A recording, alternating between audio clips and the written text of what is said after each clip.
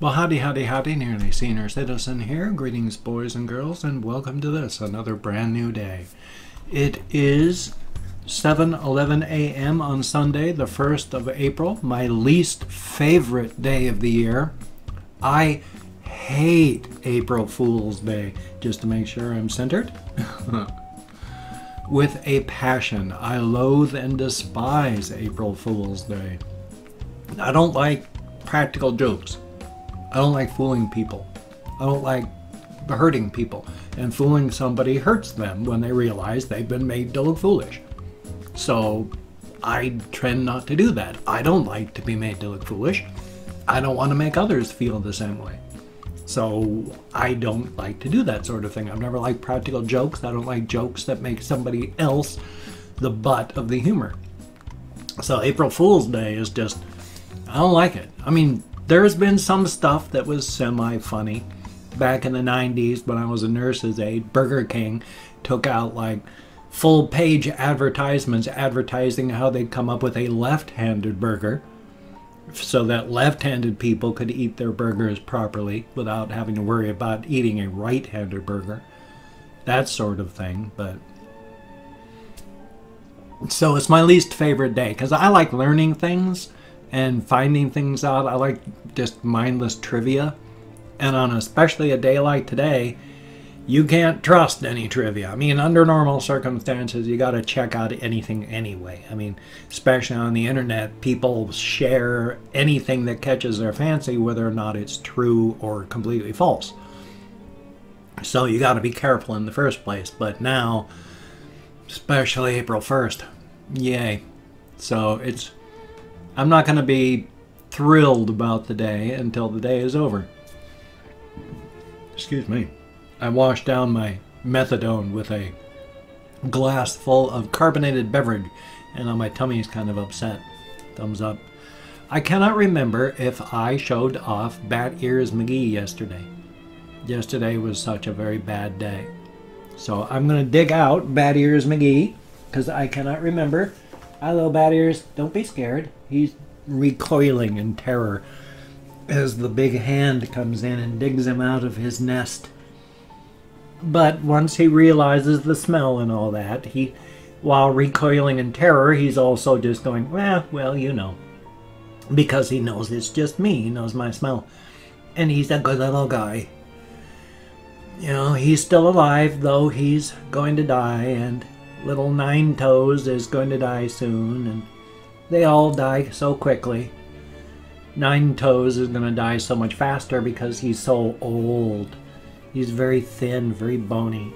But he's just middle-aged here, little Bat Ears.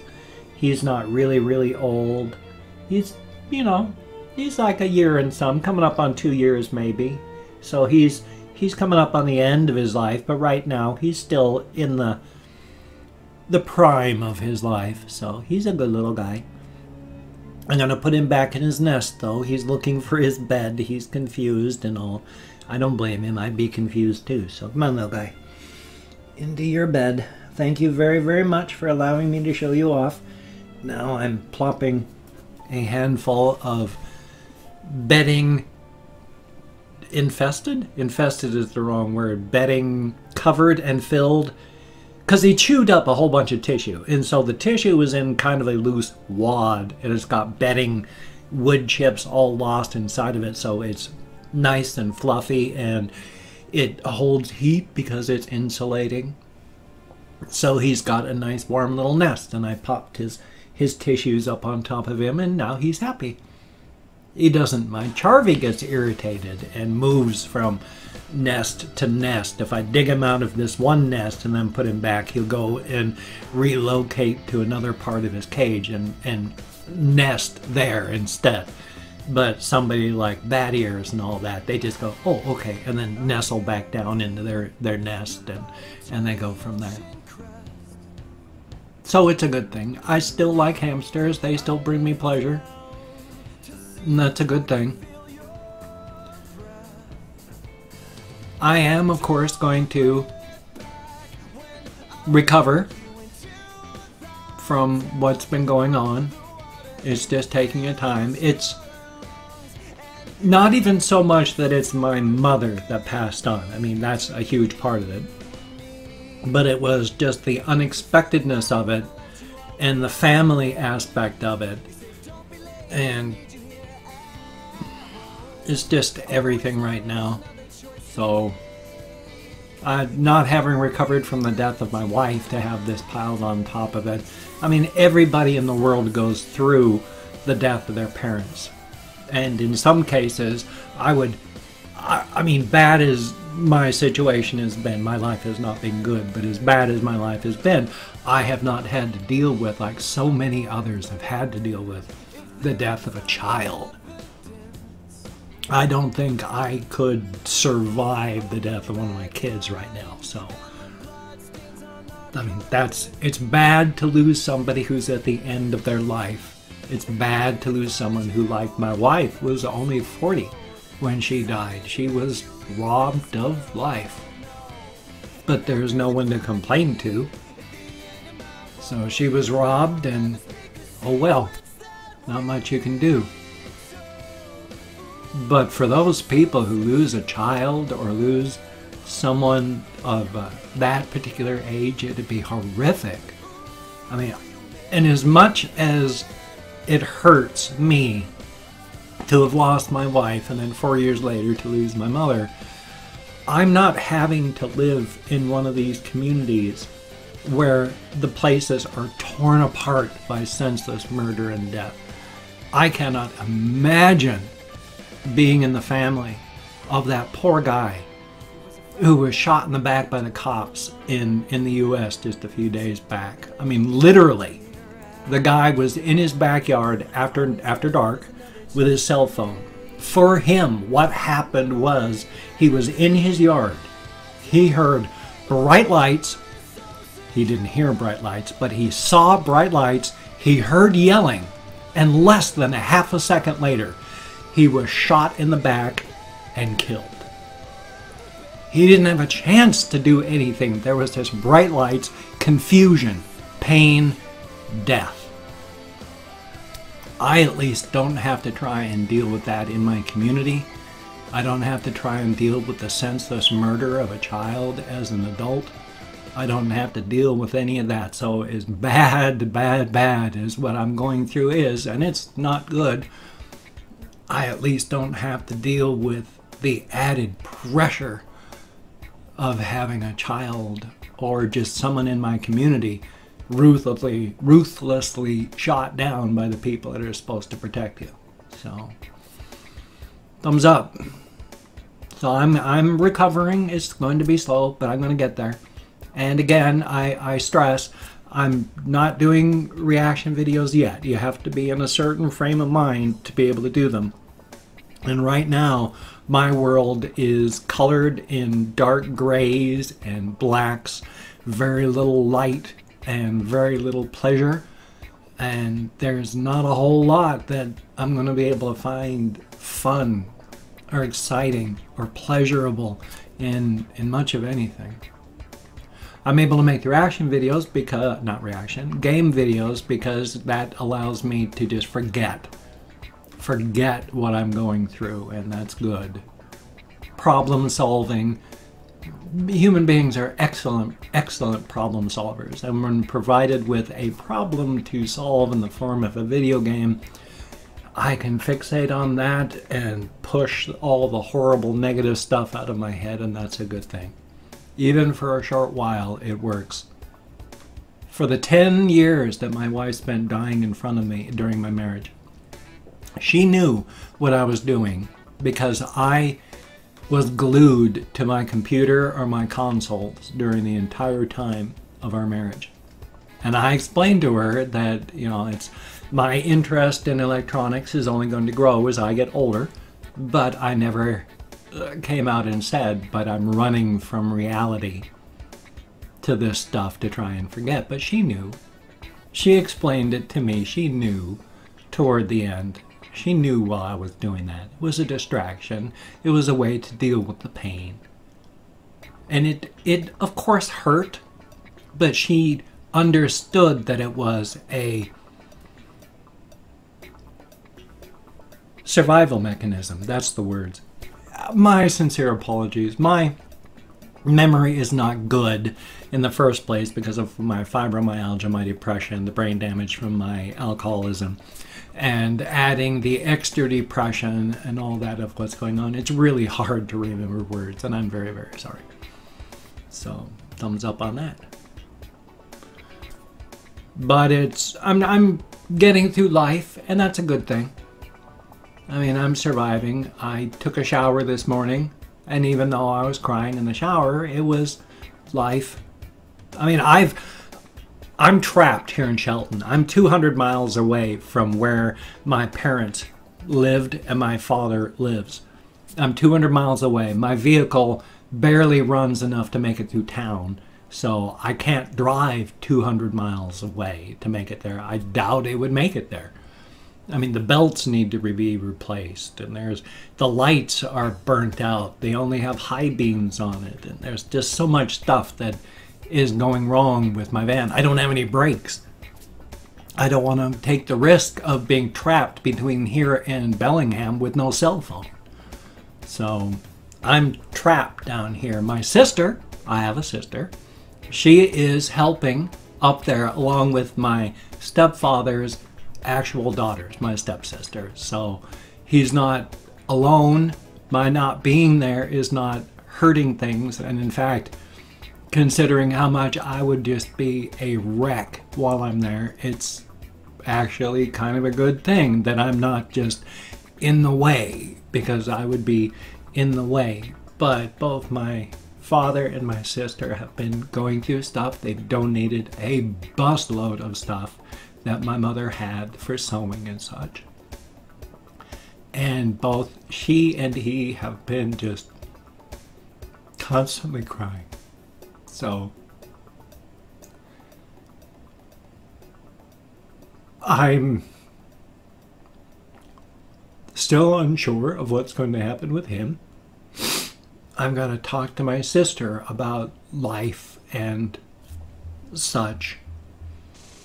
So, because if I can't afford to continue living here in Shelton now, I might have to, I don't know.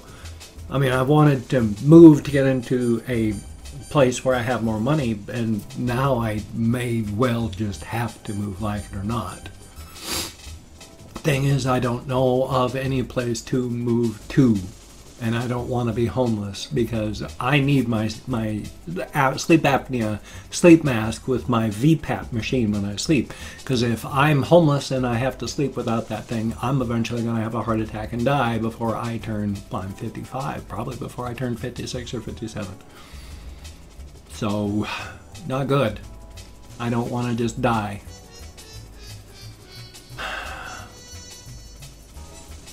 So life is life. I mean, it's exciting, it's fun.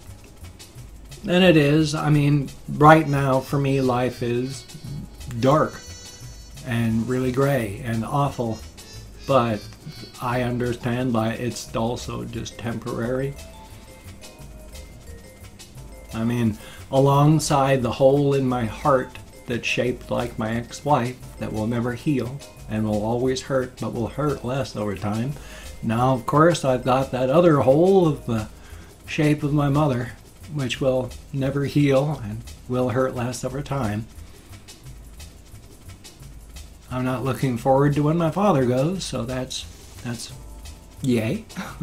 I mean, everybody has to deal with it, and at 55, I'm lucky my parents are alive. Were alive at all. I mean, my father's in his late 80s. My mother was 19 years older than me, 74. I'm hoping to make it to 74. That'd be a good thing. Well, I'm going to go through and thank 20 to 25 people. I've opened up the comments in my community tab. I've gotten lots and lots of comments with lots of support. Thank you all so much. I wish I could thank each and every one of you, but there's just so many I can't. That's why I'm just thanking a small portion of you, but I am thanking you all so much for having left comments. It is greatly appreciated. Now, if I mispronounce your name, no disrespect is intended. I'm an American English speaker. We're not good at usernames.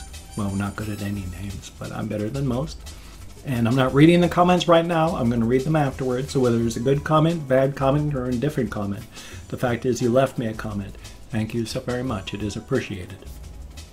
And I count in American Sign Language on the fingers of my left hand, and I still lose track of where I am. So we'll give it a shot with Torment. Thank you very, very much. And Wills, greatly appreciated. Jamin, I think that's how it's pronounced. Thank you very much. Matu, greatly appreciated. Screaming Popcorn, heck of a name, and thank you very, very much. Pierce, P-E-A-R-C-E, thank you.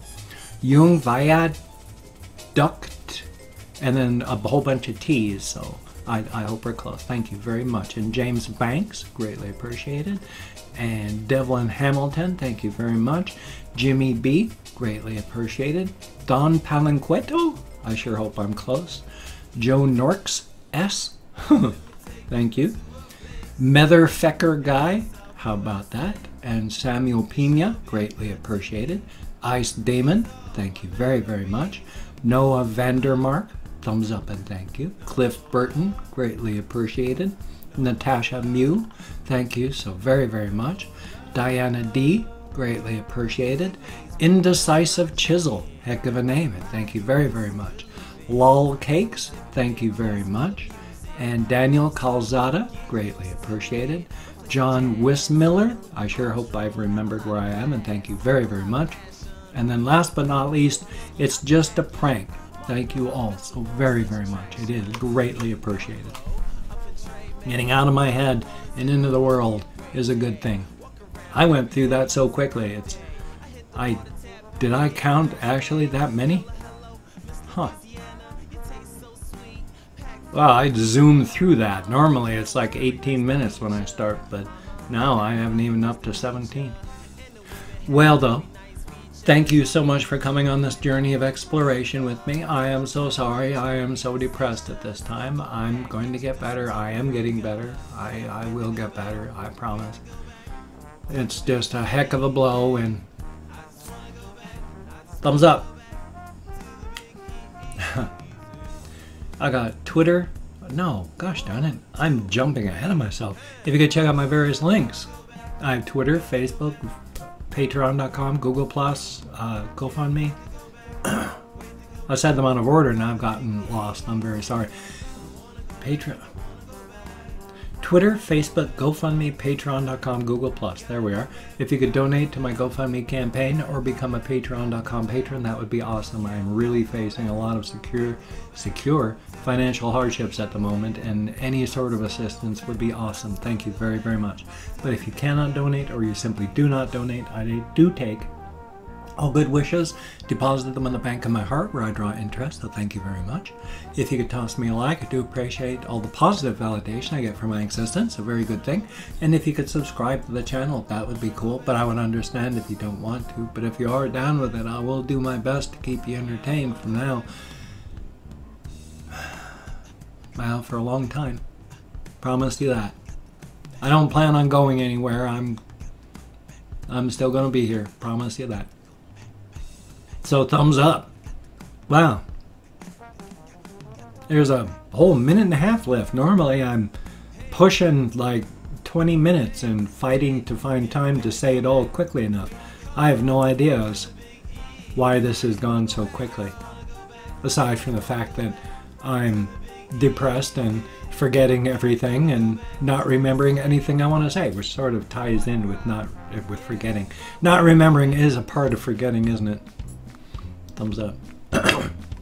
As a minor aside, if you like the game, zombie game Dying Light, they've added a whole bunch of new stuff to it. New game mode, new maps, new stuff. They're not giving up on that game. I guess games as a service being pulled out for that old thing, which it's an awesome game, so thumbs up on that. Well, you take care. Have a great day today. I am going to, well, I'm not going to have a reaction today. I'm still not in any sort of frame of mind for that. I'm going to have a game video, and hopefully a game video for my game channel, because as stated from before, staying busy makes it so I don't just sit and brood over the death of everybody these days. I'm at a bad point of life where everyone my age is starting to die, so thumbs up. But you take care. Have a great day today. I will see you on the flip side. I just realized I forgot to put this on. I'm sorry.